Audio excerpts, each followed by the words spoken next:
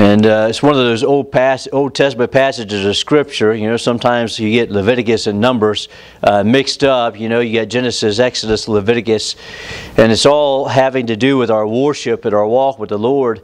And God commands us to be holy. And it's not long. You see, Exodus is all about setting up the tabernacle. And then you get into Leviticus, and it begins to talk about the sacrifices that the Lord is expecting. One of the things that was brought to light to me, just even before the verse that we'll get to in just a moment, is the sins of ignorance, not knowing that you've committed something, but when it comes to the knowledge and then offering up those sacrifices that follow, once it comes to the mind, and there's sins of omission and commission is often what we call them. And he deals with that early on. But then he comes here to Leviticus chapter 9. We're going to look particularly at verse 23. I guess, well, I'll get into that later. Leviticus 9:23.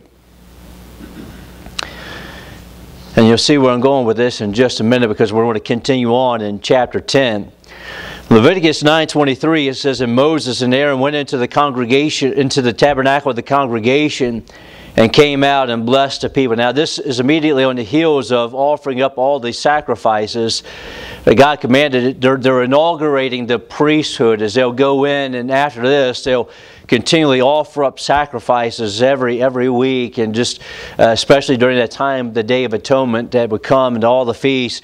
They're starting the priesthood. Initially, this is what it's coming to after they've sanctified the tabernacle and sanctified the garments and did all the prescriptions. Now they're offering the sacrifices, and the blood's put on the right ear and the right thumb and the right toe, and so on and so forth. So he goes in and he offers up the sacrifice, and then he comes out and he blesses the people. Again, verse 23, "And the glory of the Lord appeared unto all the people, and there came a fire out from before the Lord, and consumed upon the altar the burnt offering and the fat." I mean, that had to be quite a scene to see. It says in the latter half, it says, "Which when all the people saw, they shouted and fell on their faces." It's one of those things like when you look at the Apostle John over the book of Revelation in the very first chapter, and he sees the Lord in all of His glory. He says, "I'm the Alpha and the Omega, the beginning and the end. I'm He which was alive and was dead, and am alive forevermore." And it says that John fell at His feet as dead. I mean, any time that we come to worship the Lord, we see that people, how they responded. It's in reverence, it's in awe, it's in just mind-blowing fashion. Why? Because we're dealing with a God that's holier than we are and beyond our comprehension, and He accepts this sacrifice and He consumes it, and it's just an unimaginable thing. But now we go into chapter 10, and we'll look at these first three verses in chapter 10. It says, "And Nadab and Abihu," you say, "Uh-oh, I know where we're going." "And Nadab and Abihu, the sons of Aaron, took either of them his censer, and put fire therein, and put incense thereon, and offered strange fire before the Lord, which He commanded them not.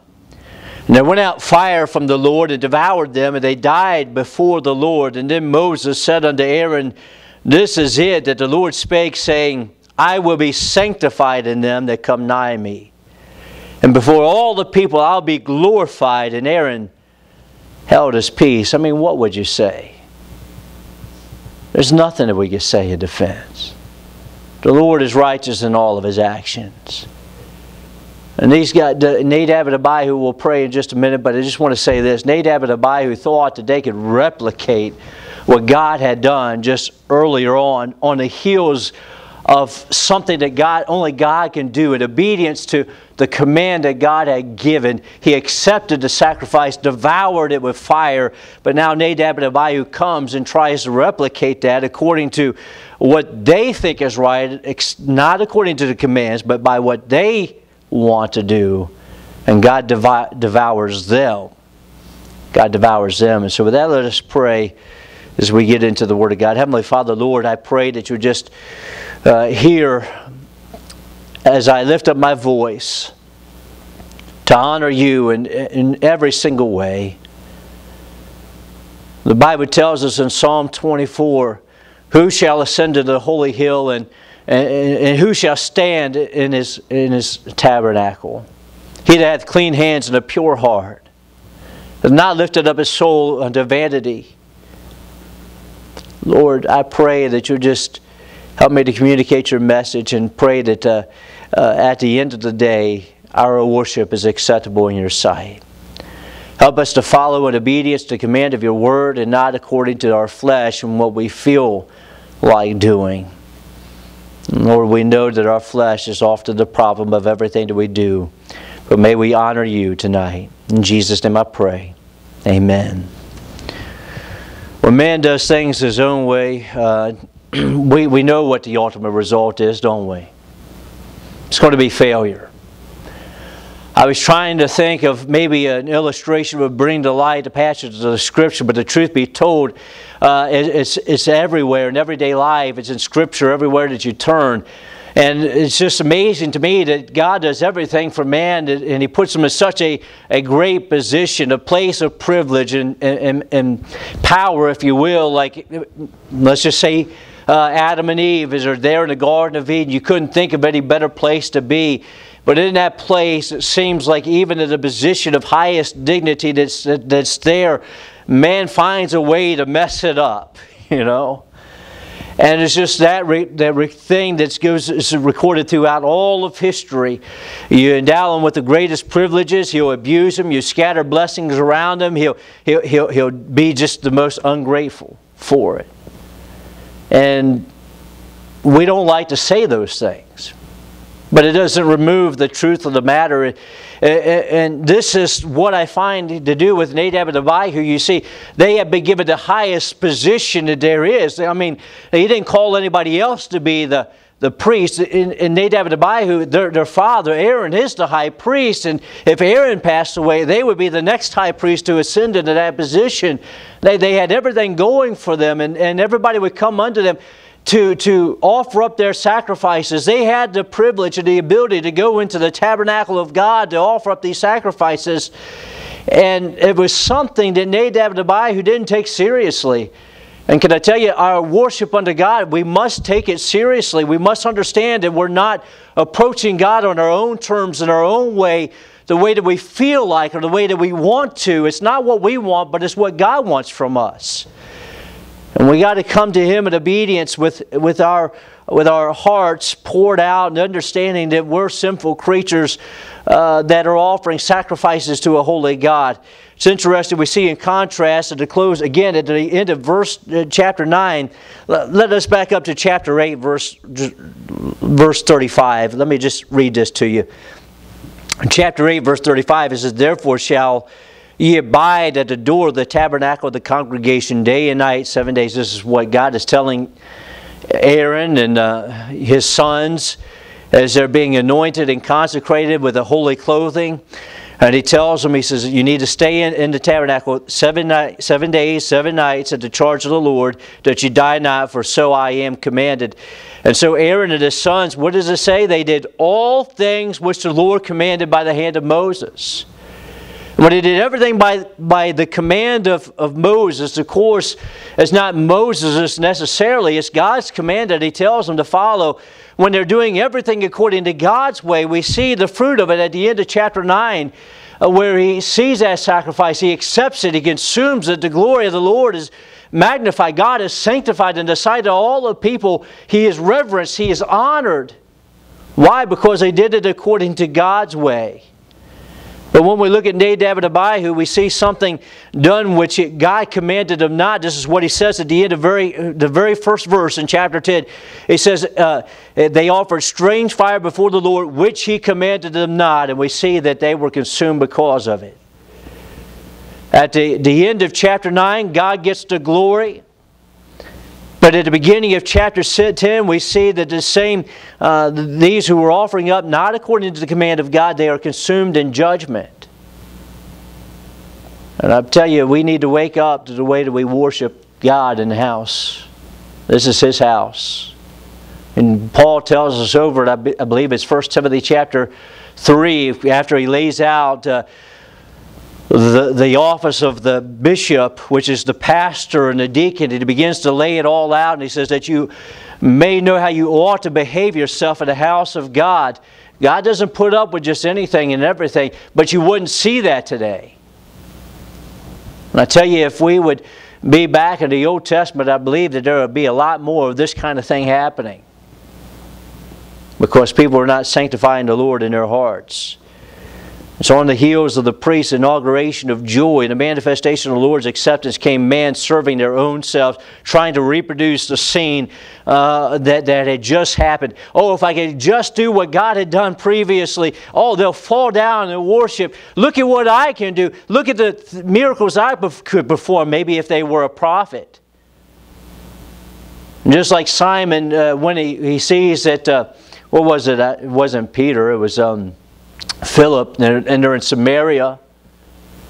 And there's this great revival that's taking place, and he sees that whosoever Philip lays his hands, they receive the Holy Spirit, of course. And, they have received Christ as their Savior, and they filled with the Holy Spirit. And Simon, the magician, offers up a price. He wanted to pay to receive the gift. He wanted to be able to do what Philip did. And Peter rebukes him for it. And just really amazing the things that happened early on in the early church, and even at the start of the tabernacle we see here. What begins in glory ends in humiliation and sorrow. What was their sin? The sin was strange fire. Well, we know that. But not a lot of people know what it means by strange fire. To be truthful with you, when I was doing my devotions and reading through, it just kind of, that was my question. What was the strange fire that they offered up? Was it had to do with the censer that they were handling? Did it have to do with the coals of the fire? Did it have to do with the incense they were put on? What was the strange fire? That was what was interesting to me, and I tried to begin to study that out. And I see here that it was more or less their failure to sanctify the Lord. To do things on God's terms and God's way in obedience to His command. It was departing in their worship from the plain Word of God. To do things in their own way. It was failure to sanctify the Lord. Something, by the way, that Moses was very familiar with. We remember what Moses did later on in the book of Numbers chapter 20, where the Lord told him, first time He told him to strike the rock with His rod. But the second time when He told Moses, He said, what I want you to do, when they asked for water out of the rock, He says, I want you to speak to the rock. And Moses said, shall I draw water out of this rock, you rebels? And he struck the rock. And God rebuked Moses for the very thing. And you think, well, no, it's just a small thing. No, it's a big thing in the sight of God. God wants to be reverenced in the sight of His people. And He tells Moses, He says in Numbers chapter 20 verse 12, and the Lord spake unto Moses and Aaron, saying, because you believe me not to sanctify me in the eyes of the children of Israel, therefore you should not bring this congregation into the land which I've given them. Because you didn't sanctify me. Now folks, that's a big ordeal. God doesn't work on our terms again. If we think to the cross of Calvary, and many of those, especially the two thieves on either side of the cross, even at the very beginning, says, if thou be the Son of God, save yourself, bring yourself down from this cross, is what they cried out. But I tell you, there was no other way for salvation. And that's what many people are trying to preach. They're trying to preach a salvation apart from the cross. They want to have a Joel Osteen sort of mentality, if you can only believe it. You should be as gods, and so on and so forth. But folks, it must be a Christ, the cross where Christ died in our place and shed His innocent blood for you and I, His own precious blood, that we might be saved. We can't take Christ off of the cross. Paul said the preaching of the cross is foolishness to them that perish. But unto them that are saved, it's the power of God. We got to keep things in the right perspective. False religions will promise you salvation without a cross, abandonment without sacrifice, redemption without repentance. Well, if it's that case, why would Christ even have to come to this earth? And I doubt anybody could answer that. Because if we could do it our way, Christ wouldn't have to come and offer His shed blood on the cross of Calvary. He wouldn't need to have those nails driven through His hand and that spear pierced through His side. But there must be a cross. There must be a borrowed tomb. There must be that stone rolled away. Or else there would be no salvation. There would be no gospel of Christ. And He left us here to be His witnesses. And I believe that our text comes to instill fear of God, and we might reverence His holy name. Psalm 24 says this, "Who shall ascend into the hill of the Lord, or who shall stand in His holy place?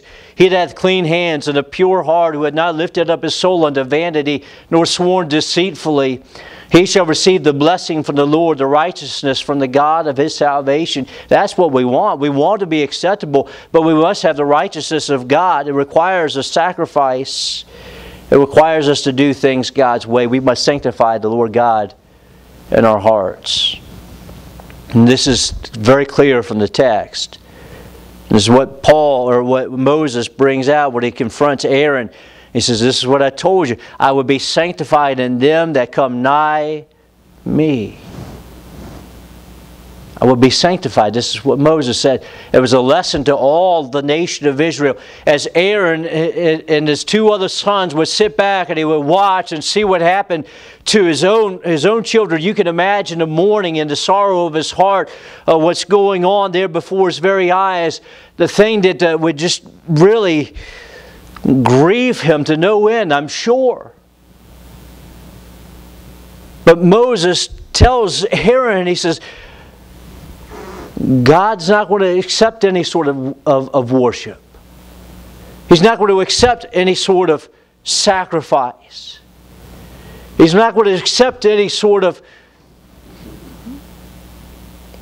doing it your way. This is not McDonald's. This is a holy God. The Apostle Paul, as he's writing in the book of Hebrews, he says it's a fearful thing to fall into the hands of a living God.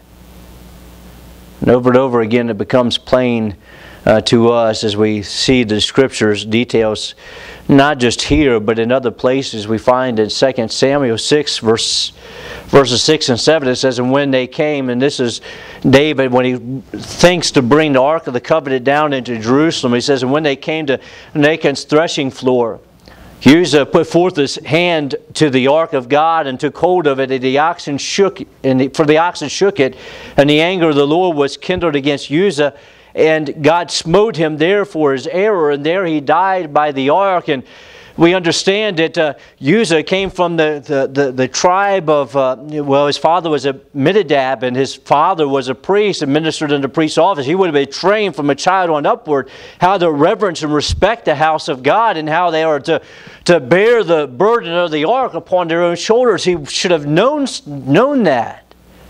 But instead he begins to have these oxen draw the ark on a cart, and it began to be his undoing. Instead of doing it God's way and following God's word to a T, he blew it, and it cost him his life. And even it caused, here's what I can appreciate, David, the man after God's own heart, when he saw that very event take place before his eyes, it said that he began to fear. You know what we're lacking in this day and age, and you've heard me say it time and time again, is the fear of God before our eyes. David began to fear. We find over in Acts chapter 5, of course, many of you who know your Bible, is Ananias and Sapphira, and it's a time where beforehand Barnabas came and from the island of was it Crete or Cyprus, I forget which one, and he comes and he sells all that he has that he might serve the Lord. He doesn't look back on his possessions, but he lays it all at the apostles' feet. There was something that was going on at that day and time, that the people would come and they would put all things at the feet of the apostles for the needs of the ministry, is what they were doing it for. But Ananias and Sapphira goes and sells their property, and they only give a portion to it. And Peter, asks Ananias to come and appear before him, and he says, let me see if I can find it here in my notes. Peter said, "While it remained, was it not thine own? And after it was sold, was it not in thine own power? Why hast thou conceived this thing in thine heart, and thou hast not lied unto men, but unto God?" And Ananias, hearing these words, it says he fell down and he gave up the ghost. Can you imagine a more startling scene? It even says afterwards, it says that a great fear came upon all the church. As many as heard those things, God would be sanctified in His church. The thing about it is Ananias and Sapphira, they didn't come and offer it up with God's holiness in mind. No, they had their own selfish motives. And that's why they offered it. But the truth of the matter is that Aaron and his sons were in a privileged position. Nobody else had the position that they had. The garments that they were to wear was holy garments. The anointing oil, there was none like it which they were anointed with. They were put in a privileged position, and they ought to have known better on the heels of knowing so much. They knew more than anybody else. It was clearly laid out before their eyes. Moses gave them explicit directions in how they were to behave themselves in the house of God. And yet, on the heels of knowing what they knew, to whom much is given, much is required. Immediately they began to offer up strange fire. It's sort of like we look at Adam and Eve, and they've been put in that privileged position. And it's not long until immediately we read within just a very few couple chapters that are there. It's not long after that, immediately, it was the whole paradise was blown because of sin. But anyway, what does it mean to offer up strange fire? I could only find one other verse that I believe that could even come close to this. All right, Leviticus chapter 16, verses 12 and 13. You could just mark that down in your notes. It's not too far removed. It's Leviticus 16. And just these two verses. In verses 12 through 13, it says this. It says, "And he shall take a censer full of burning coals of fire from off the altar before the Lord, and his hands full of sweet incense beaten small, and bring it within the veil, and he shall put the incense upon the fire before the Lord, that the cloud of the incense may cover the mercy seat that is upon the testimony, that he die not." And I'll just read verse 14 for the end of the paragraph here. It says, "And he came and he took the blood of the bullock, sprinkled it with his finger upon the mercy seat eastward, and before the mercy seat shall he sprinkle of the blood with his finger 7 times. But that's how that they were to offer it up. I don't know if it was because they didn't have a sacrifice that was there to put upon their, the coals that were there after the sacrifice was burned up, to take that specific coals and put it upon their censer and offer up that specific kind of incense that God told them to offer up. The only thing that I do know is just as I've read to you, that when they put this fire there on, when they put the incense into that fire, they called it strange fire. And the thing that we know that is so wrong about it, it says he commanded them not to do it. It wasn't the manner in which he told them to offer it up. It wasn't the way that they were to offer it up. It was a direct violation of God's command. And it brings me down to these very practical lessons, okay, for tonight. Our worship must be biblical. It must be biblical. It must be according to God's command, not the way that we've thought that it needs to be done, not the way that we imagine things to be done. It's got to be the way that God prescribed it in His Word. It can't be man's imaginations. It's not that somebody sits back and it says, you know what, I wonder how we're going to entertain the people today, and they're sitting back and they're watching TV, and the latest televangelist comes on and they see the smoke screens and so on and so forth. Say, that's a good idea. That's what's drawing the crowds. This is how we'll do it. And they go into church the next day and tries to sell it to the people to say, this is how we're going to worship God from now on. No, that is man's devices, not God's order. Those of you who've been reading through your Bible with us, remember that Exodus and Leviticus, you see this phrase over and over and over and over and over again. God gave the commands to Moses. Moses related it to the people. And it says, and they did as the Lord had commanded. They did as the Lord had commanded, or as Moses commanded by Moses. They would use one of the two phrases. And, you can find it whether it's in Exodus or Leviticus. You would see it over and over again. God told him to make a tabernacle with certain dimensions. He got it when he was up on the mount 40 days and 40 nights. And there as he was fasting and praying, God revealed to him the pattern of which he was to make the tabernacle, a pattern just like in the heavens according to the book of Hebrews. But they had very specific dimensions, and when God called certain people, I'm not going to call their names because I want to butcher them, all right? But the men that he stirred up their spirits in order to make this tabernacle over. I mean, and they had great abilities to do the embroidery.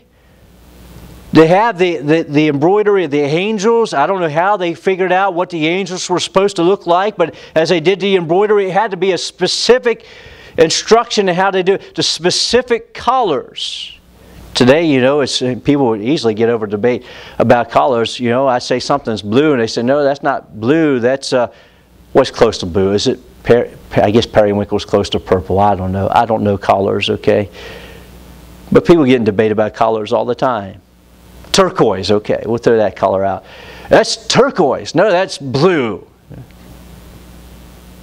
Well, somehow or another, God related the instructions to Moses. Moses told him what the instructions were to look like, and they made it exactly as God had commanded. And that's how they built the tabernacle according to the dimensions, as they built the mercy seat, and as they built the two hovering angels over top of the mercy seat where God would commune with His people, as they put together and pieced together the priest's garments, even as the 12 stones that they would have on there, the specific kinds of stones, the mitre upon his head that says, holiness to the Lord. Everything about what Moses was to, or Aaron was to do, and the dimensions of the tabernacle and Moses' behavior, you see what I'm saying? It was all according as God wanted it to be. This was not Moses' imagination. It's a shame, and you've heard me use this illustration before about over in the, I can't remember if it's the book of Chronicles or the book of Kings. And I think it might have been Manasseh who went, it may not have been Manasseh, but one of those kings who went in and he saw what the king of Assyria had done over in Damascus, and he liked the altar set up, and he went and tried to do that in the house of God. And it was an abomination. We see several things like in the book of Ezekiel, where they would bring in these images and bring them into the house of God as they worshiped the Queen of Heaven. It was an abomination. Over and over again, we read, just as the Lord had commanded Moses, that's how they were to do things, according as God had said, or as He had revealed them unto Moses. Moses was His mediator between God and man during this time in the Old Testament period, and revealed the commands through Moses to the people, and He told them this is how it's supposed to be done. We don't approach God on our terms, but on God's terms. All worship is to be just as God had prescribed for it to be, with no variations. It wasn't to be like, well, maybe there's room for, I like it better this way. I think we do too much praying, and maybe we ought to do something else. There's too much of preaching of God's Word. We ought to do it another way. The preaching's too hard sometimes, and I don't like the way it is, and so maybe we'll just have a different kind of preaching. No, there's to be no variations from what God had said or what God had wanted. We weren't free just to do whatever we want. And neither were Nadab and Abihu. And God had certain plan that He wanted them to follow. God struck them down for their disobedience and their presumptions to try to worship in the way that they wanted to. When we come to the house of God, we don't sit around and wonder how God wants us to worship today. I know I have a plan, and they come up with this plan, and they say, well, this is how... He doesn't leave it up to our imaginations. He has it all written down in this book, doesn't He? He said, this is how I want you to do it. This is how I want you to behave in the house of God. We don't go by what man expects. We go by what God expects. We know what we're to do. He tells Timothy, Paul tells Timothy over in 1 Timothy, he says, till I come, give attendance to the reading of the Word. We understand it. He tells us over in 2 Timothy, he says, preach the Word, be instant in season and out of season, reprove, rebuke, exhort with all longsuffering and doctrine. That wasn't man's idea, that was God's idea. He says it pleased God through the foolishness of preaching to save them that are lost. He over and over again, He uses weak vessels such as myself as a voice to reveal God unto the people, that they might hear the preaching of the Word of God and be changed by it. We're to contend for the faith, not for our feelings. And I believe today we get things so twisted and so backwards. They've tried to change the gospel to a feel-good gospel. There's only one gospel. And that's the gospel that we get to. That's the gospel that saved our souls.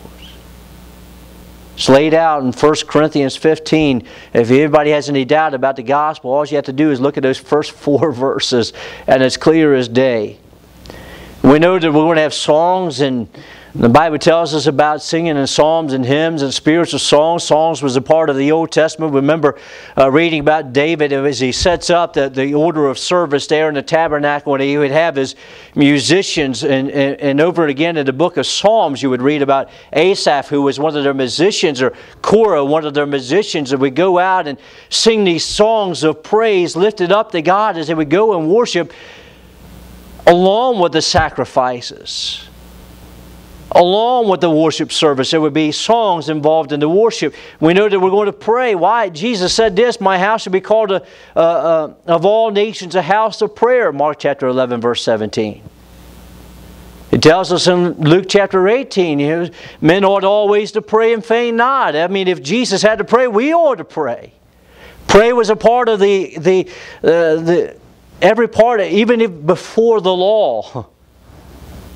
It tells us over in Genesis chapter 4, after Seth came along, then men began to call upon the name of the Lord. It wasn't, the law came along and then we started praying. Praying was before the law. It was a part of worship. It was a part of what God wanted.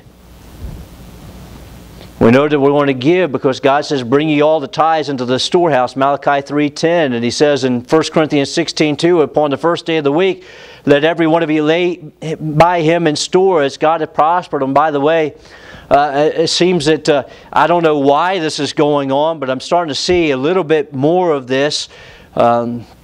That some people think, well, this first day of the week doesn't really matter anymore. What really is the first day of the week? Well, I'll tell you what the first day of the week is. The first day of the week is when Jesus rose again from the dead. That's when the disciples were gathered together.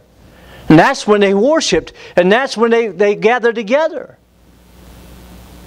It was on Sunday, not on Saturday, the Sabbath day, when the Jews would gather together. It was on Sunday when the Lord rose again from the dead. It began to inaugurate a new event. It was a special day, a holy day. It was a great day, the day that the Lord rose again from the dead. And we're going to share our testimonies several times, whether it's a morning service or evening service. I'll ask you guys, do you have a testimony or something to share or praise to share? That was a part of the sacrifices and worship back in that Old Testament time and New Testament times. It says in Psalm 35:18, I'll give thee thanks in the great congregation. I'll praise thee among much people. And we know from time to time that we're going to observe the Lord's Supper. That's a part of it, as well as baptisms and the 2 ordinances, baptism and the Lord's Supper. We know that's all part of what God designed for worship services. In other words, what I'm trying to tell you is we don't have to doubt God's design for our worship. Sometimes I think that we forget that God's called us to holiness. And I tell you, it's a sad event that the day that we lose holiness. And God's people, He says, be holy for I am holy. It's not that lingo that many people use today, the old man upstairs, or however they say it, I'm not sure anymore. The lingo has changed from time to time, and even by the time I get figured out, this whole texting business and so on and so forth, I've given that up a long time ago. I don't know, if you send me a text with abbreviations, I don't know what that means, so you can just forget about it. What I'm saying, when it comes to God, we need to recognize His holiness. I know I mention that over and again, but it's important to our worship. We're not to sit around and dream up new things and figure out how we can entertain. This is the thing, that in many people's homes, they go home and they watch TV and they have all this entertainment coming their way. And they receive it from the TV, they see it from the entertainment world, they receive it from the business world, they receive it when they're on their social media and they're scrolling through, going through Facebook and going through whatever have you. I'm glad for Brother Sheely and Brother Kuhn that you don't have Facebook. That's a good thing. Praise the Lord for that. But Miss Martha keeps you in form with what's going on in the world, all right? But I tell you, you could spend hours and hours going through there, and we can look at the TV and we can listen to the radio, and we can get this mindset that, I need to be served, I need to be entertained, I need to be amused, I need to feed my flesh. Why? Because that is what you're doing all the day long. When we don't spend time to get together alone with God and do our morning devotions and say, God, I need to hear from heaven. God, I need your word. God, I don't have all the answers today. I need your help. Lord, I'm weak, but I know you're strong. God, I know that you're omnipotent and you know all things, whereas I stand sometimes in doubt. And Lord, help my unbelief where I feel like I'm failing you. Lord, make me stronger according to your word. Lord, order my feet according to your word. Let it be a lamp unto my feet and a light unto my path. Lord, show me more of yourself. Show me your glory, even as Moses prayed. There's very few of that going on. And we wonder sometimes why people can't pray more than 10 seconds to say, Lord, thank you for our food, and then dig into the meal. And we wonder why there's not more worship and more holiness and more reverence, why we're not doing things according to the way that God wants us. It's because we've been influenced by the world, and the world is dictating the worship of the church. And can I tell you, it's got to be the opposite way around when we have holiness and we're doing it the way that God has designed it, the worship service in the church. We can impact the world, but I'll tell you, the way that it is now with the mega churches and the TV screens and the lights and the fog machines and this and the drum sets and so on and so forth, the worldly entertainment that's coming into the church, that's the strange fire that the Bible is warning us about. When people is doing it according to man's devices, no, we're to worship the Lord. It was the same problem when Jesus came across the woman at the well in John chapter 4, where it says, where she came up and she says, Lord, Jacob built this well, and our fathers, we worship here in this place. You guys worship over in Jerusalem. And he says, woman, you don't know what you worship. Can I tell you, you can go in the average church today and they don't know what they worship. But we must worship God in spirit and in truth. This is how the Father is pleased. With all the confusion today, we need to stick by the book. God doesn't want us to do it our way. He wants us to do it His way. Look at verse 10, if you will, by the way. To just read chapter 10, Leviticus 10, verse 10, just to so you know it's not my words. This is God's word when He says, and that you may put a difference between the holy and the unholy, between the unclean and the clean. God wants us to set a difference, and He says it over even in what we refer to as the major prophets. You'll even read about it over in Jeremiah and in Ezekiel both, where they say that they may set a difference between the holy and the profane. It's not just in the first 5 books of the Bible. It's all through the Bible that God says there must be a difference. Just as there must be a difference between us and the world. We're to be faithful unto the Lord. My calling is to remain faithful to God, not to fill the seats through worldliness. We got enough worldliness in the world. I'm not to promote, I am to promote holiness and the fear of God. The average church worship knows nothing about Abraham offering his son Isaac on the altar. You know, they talk about worship, don't they? And their worship, I mean, they're singing, they're making a big show out of things. But I don't read where Abraham took his only son, the son whom he loved. The guy told him, he says, I want you to go on top of the mountain and I'll show you and offer your son. He didn't make a show out of that.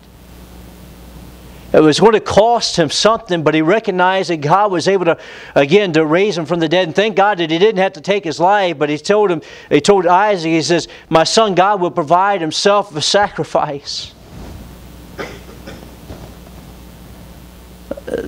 Worship costs something. We read with David as he's talking about, you know, and when he messed up and numbered the people, and then that plague came upon all the nation of Israel, many died, and the death angel came and was over the threshing floor of Arowana, and you remember the scene that was up there. And you remember what David said to, I think it was named Arowana, and he said to him, he says this, he said, neither will I offer burnt offerings unto the Lord my God of that which cost me nothing. Again, our worship must be biblical. And then it must be reverential. It must be reverential. Reverent. He says, I will be sanctified in them that come nigh me, and before all the people I will be glorified. This is a word of warning for our worship today. When we think of just being overly familiar, to be fast and loose with God, to treat Him like He's your next door neighbor or your brother, or to be casual with God. You see what I'm saying? Because that's what's going on in many places.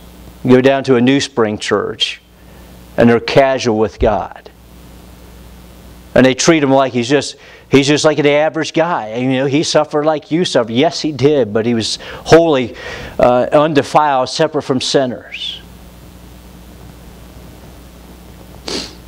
And people are flippant in their worship. They're too casual with God. He insisted He'll be treated as holy. Our worship must be reverent and respectful to the holiness of God.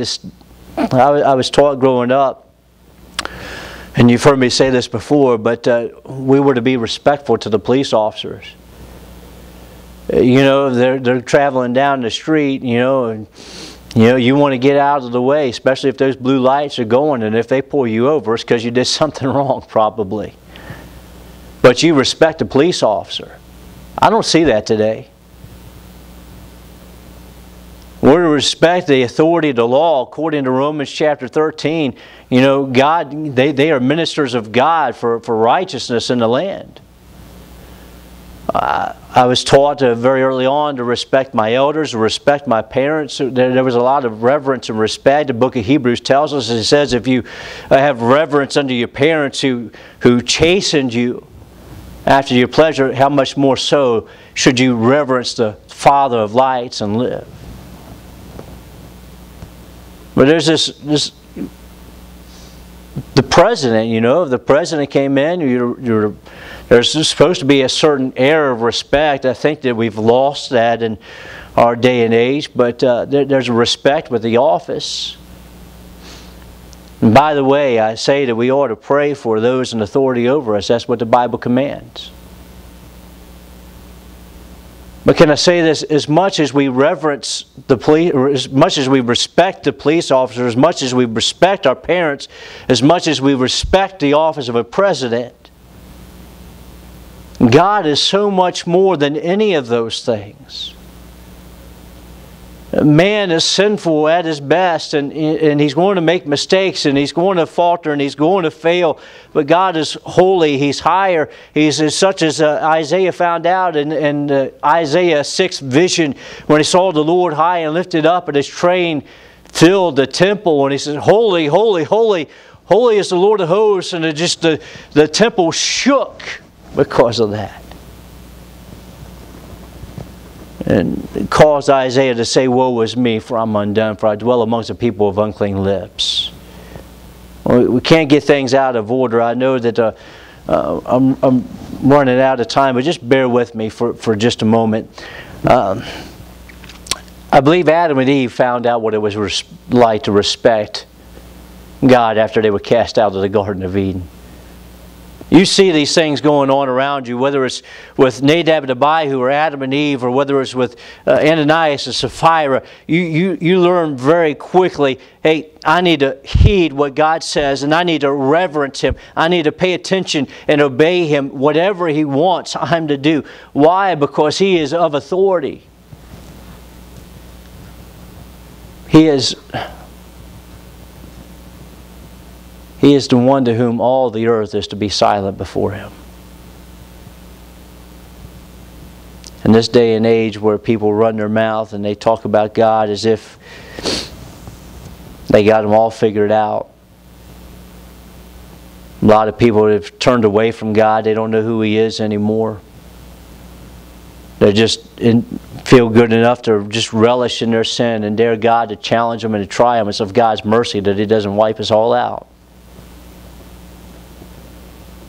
But then not only must it be reverential, but it must be God-focused. In verse 3 says, "And Aaron held his peace. The fire of the Lord, which recently fed upon the acceptable sacrifice," it consumed it, had now fallen in judgment upon Nadab and Abihu. And what could Aaron say? What could Aaron say? Nothing. As tragic as that was, Aaron was to learn, as much as his love for his sons were, he's to reverence God more and respect God more. God is to be the center of his attention. Moses was telling Aaron that he needed to keep in mind the seriousness of what he was doing in worship and not dishonor God in any way. Even when he watched his own sons die before his eyes, his respect for the Lord was to be greater than anything he showed toward men. Any men, even his own sons. And this shows us that our worship is to be God-focused, respecting God more than anyone else or anything else. We have to realize that God is greater than all. I'm of the persuasion that we need to welcome our guests in and treat them nice and to take care of them. If somebody comes into the church service and they sit down, we want to be able to assist them. Or want to be able to come alongside, hey, do you need a Bible? Can I help you with that? Do you need help with the hymn book?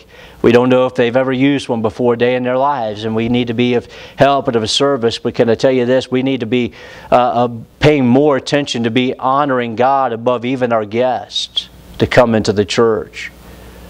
I like the fact, I remember when I was at Victory, Preacher Hnry Nichols, this is even before he passed away, he got to see where the incoming pastor, Pastor Reese, I think it was, he dedicated fellowship hall to Preacher Hnry Nichols. And but can I tell you this? God's to be reverenced more than the preacher. God's to be more than the center of attention, more than anybody else. The most important focus in worship is not to be our guest, not who gives the most money, not the power structure of the church, not what people think, not what people want, not what just go down the list. The center of our worship is to be all Christ-centered, all God-focused. He's to be the center of our attention in everything that we say and do. He's got to have our soul of... why else would you be here? Folks, I'm no better than you are. I don't know why God would call me to preach, but thank God for it. But I'm here for Him. I'm not here to impress you. I'm here for God because of what He's done in my life. Sometimes you wonder, what does God see? And I hope that every time that I pray, I don't pray in vain, but I want God to be accepted with our preaching, with our song service, with the musicians at the piano and at the clavinova, for every part of the service. I want them to be pleased. I want them to be pleased with everything that I say and do. In every way, worship services should not be about calling attention to ourselves. They should always call attention to our God. Listen, God saves. God saves sinners. He loves all those who will come unto Him and shower His love down upon them. I mean, yes, all have sinned and come short of the glory of God, and the only way of salvation is through what Christ has done for us, putting our faith and dependence in Him alone. And He's the one that took our judgment for us. And thank God for that. Thank God for that. That I can just have the privilege of being called the Son of God, to be seated together in heavenly places because of what He's done. Having His righteousness and not my own, as the Apostle Paul would say. And I hope tonight, as we finish out here in the Word of God, that you would see my heart in understanding that, yes, we need to worship God, but our worship must be done in a particular pattern, in a particular way to uplift the name of Christ. It's got to be biblical. It's got to be reverential. God needs to be honored in every single service. We're not to act a fool in a service. We're not to put on a show in a service. And it's got to be God-centered in everything that we do. He's got to be the center of our prayers, the center of the preaching of the Word of God. He's got to be the center in every hymn that we sing. He's got to be the center in everything that we do, whether in every single ministry that we have to offer. He's got to be the center of all. And I pray to God that He is. The challenge is, will God be sanctified not only in the service but in our hearts as we worship Him? Peter says this, sanctify the Lord God in your heart and be ready to give an answer to every man that asks you a reason for the hope that is in you. And let us truly sanctify God in our hearts tonight. Let us pray. Heavenly Father, Lord, we thank You for this time together. And I pray that in every single service, Lord, that we come to, expecting God to show up. Lord, I love the fact that as we read through chapter 9 at the end of that, and how You've came in and was such a great start to the worship in the tabernacle service. You consumed the sacrifice from off of the altar, and Lord, You showed up in a powerful way. And Lord, that's what I want for every single service. For You to be magnified, for You to get the glory, not me, not this preacher, but for You. Lord, help us to sanctify You in our hearts, to live in a way that we reverence You with every breath that we take. That we come here not to please the flesh, but to please our Savior, who saved us by the grace of God. Lord, may You be honored. In Jesus' name I pray. Amen. Well, let's stand to our feet as we'll sing our hymn of invitation, Rock of Ages. It's hymn number 129. 129.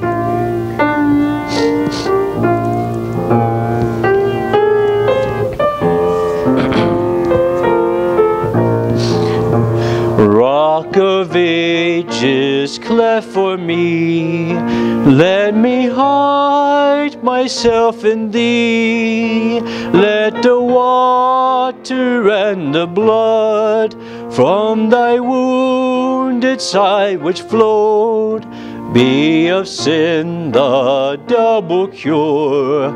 Save from wrath and make me pure. My tears forever flow. Could my zeal no longer know, these for sin could not atone. Thou must save, and Thou alone. In my hand no price I bring, simply to Thy cross I cling. While I draw this fleeting breath, when mine eyes shall close in death, when I rise to worlds unknown, and behold Thee on Thy throne. Rock of Ages, cleft for me, let me hide myself in Thee.